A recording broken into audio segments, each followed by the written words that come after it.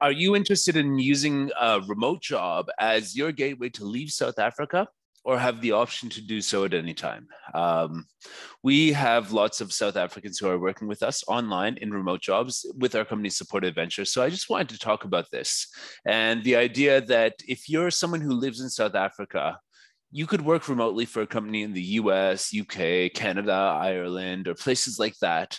And at any moment, if things got really bad and you no longer wanted to live in South Africa, you could just get on a plane and get out of there.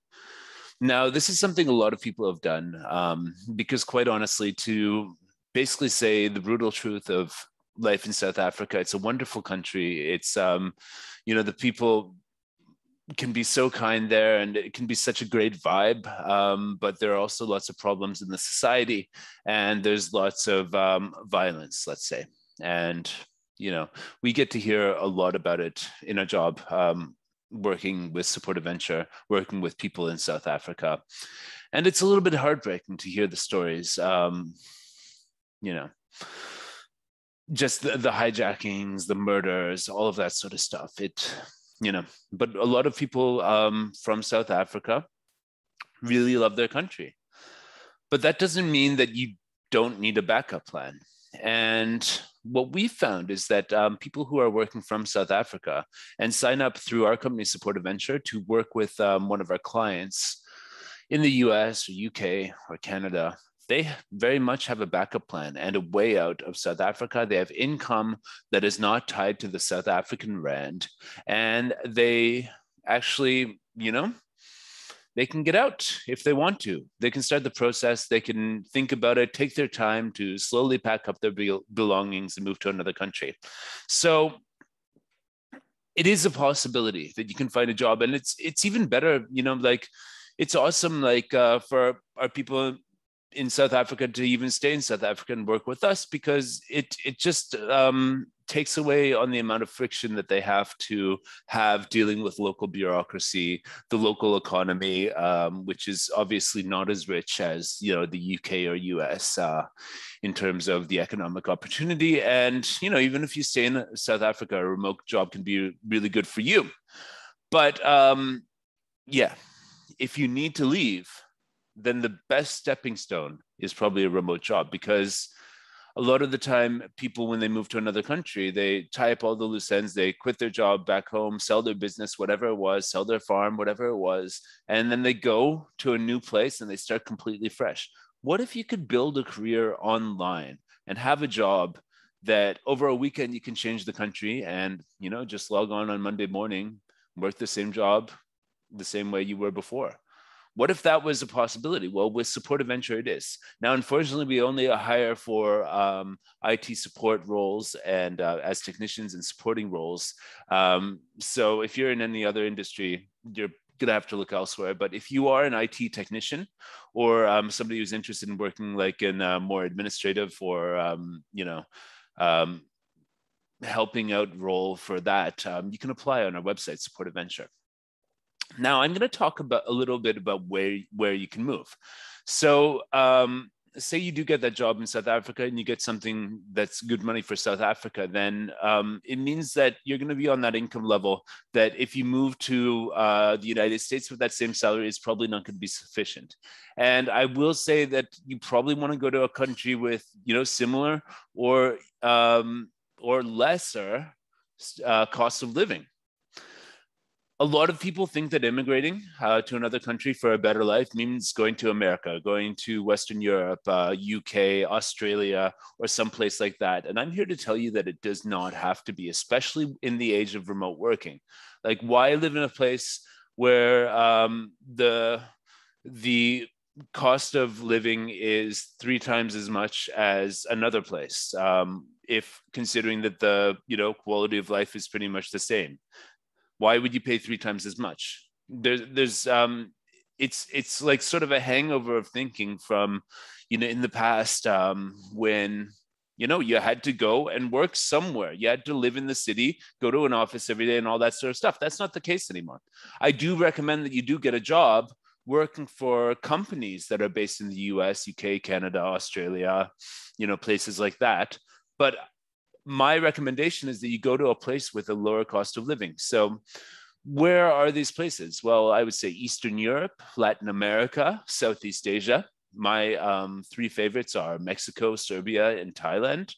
For my style, those are the ones I found, palatable because of the ease of integrating as a foreigner, gringo, farang, whatever you want to call me. Places like that tend to be similar cost of living as South Africa. It's like, what's a good salary? Like, you can have a very decent life for between $1,000 and $2,000 per month.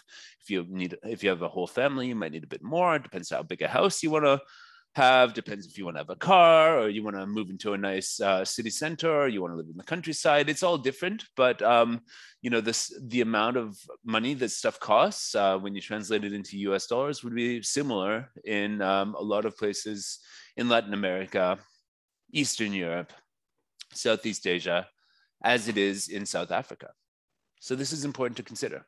And also, it's a lot easier to get into those countries than it is to get into the United States or UK. Everybody in the world, everybody from Asia, Latin America, Eastern Europe, they all want to move to America. They all want to live, get that house in the suburbs. And, I'm from Canada, and it's full of people from all over the world who have just been sold on this, American dream, which is actually, I would argue, more alive in Canada than in the actual United States, because Canada has a much more robust social system and, I don't know, stronger middle class. I think more people are middle class, whereas in the United States, you have, I think, more rich people and a lot more poor people. So, but don't move to those countries if you can work online. You want to move to countries that are developed enough, but still developing, like in Eastern Europe, where you have like costs like dental cleaning. In Canada, that costs about 200 Canadian dollars or even more plus tax. So it's like let's say it's 200 US dollars for a dental cleaning in Canada. Here in Serbia, it costs 20 US dollars. That's 10 times the price if you want to do the same thing in Canada than in Serbia. Stuff like that.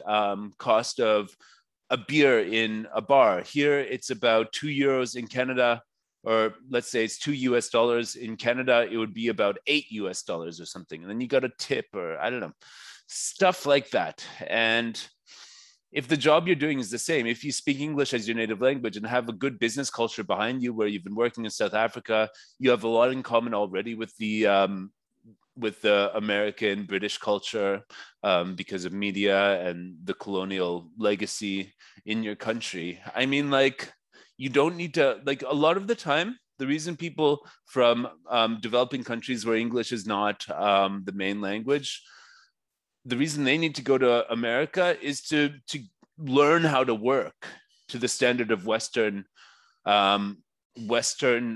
productivity and efficiency. They need to be put in a system. They need to be trained. They need to, work their corporate job and have those standards enforced on them. I'm not saying that the working standards and business culture in South Africa are exactly the same as they are in the USA. I'm saying that it's a lot closer by default. And if you start working remotely, hopefully the company that you work for remotely will have ways of putting their culture on you, even though you're working remotely. Then you should go in a place where you enjoy the weather, the food, the people, the culture, all of that sort of stuff. And I would say that probably, Panama is one place we found South Africans moving.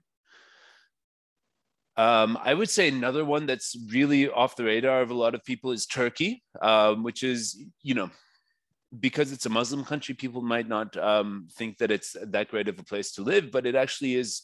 Also has a very strong secular tradition, and it's not a hardcore Islamic. There's lots of very liberal people there, especially in Istanbul, and lots of really cool cultural places. You can definitely go out to thousands of different bars in Istanbul that are so happening and so fun, and have a drink any night of the week. Beer, patio, lots of and the food in Turkey is amazing, and it's so cheap. It's cheaper than South Africa. Asia tends to also be a good place to go if you want year-round warm weather, like Southeast Asia, like Thailand, Vietnam. If you can get into those places, it's been a little bit harder since 2020 to get into those places. Hopefully, they'll open up soon. But there's just so many options for this sort of middle type of country where you have infrastructure like medical care. Like I said, the dental cleaning, a tenth of the cost. Here in Serbia also, compared to the US, I'm pretty sure that the private medical clinics would be like a 20th of the cost of like literally 5% of the cost of going in the United States, which has the United States, for example, has an absolutely egregiously predatory capitalist medical industry that really just sucks tons of money out of everybody all the time. It's you need insurance. That insurance in the United States costs like $300 a month at least, I think. I don't know the details. I've never lived in the US, but I know how it works. I'm from Canada, where we have socialized Medicare, where everybody can go, but the doctors still make a lot of money, but it's taxpayers' money that they make. Anyways, there's so many different ways you can do it. Like getting to Turkey is just an e-visa. Panama, I believe, is still visa-free for South Africans, but they made it harder to stay there. I believe if you go to Turkey, you can get residence by just renting an apartment for a year on an annual lease. They'll give you a residence for that. You can get started there. Here in Serbia, you need a visa to enter in the first place, but it's very easy to actually get residence here. They want to know a bit about you, like what you're doing, and you should probably open up a company or buy some land here, and then you get approved for a residence. And there's so many possibilities. But if you're happy in South Africa, you might just want to start that remote job and just see how bad things can get. Because I know, like last month, it was bad with some rioting, and after the former Jacob Zuma guy was, put in jail and stuff like that. You never know when you would need that insurance policy of having a remote job that you can work from anywhere. So my name is Eric, Support Adventure. I hope you enjoyed this video. Tell me your comments below, and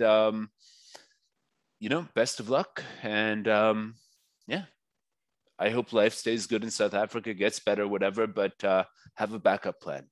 I'll catch you guys later.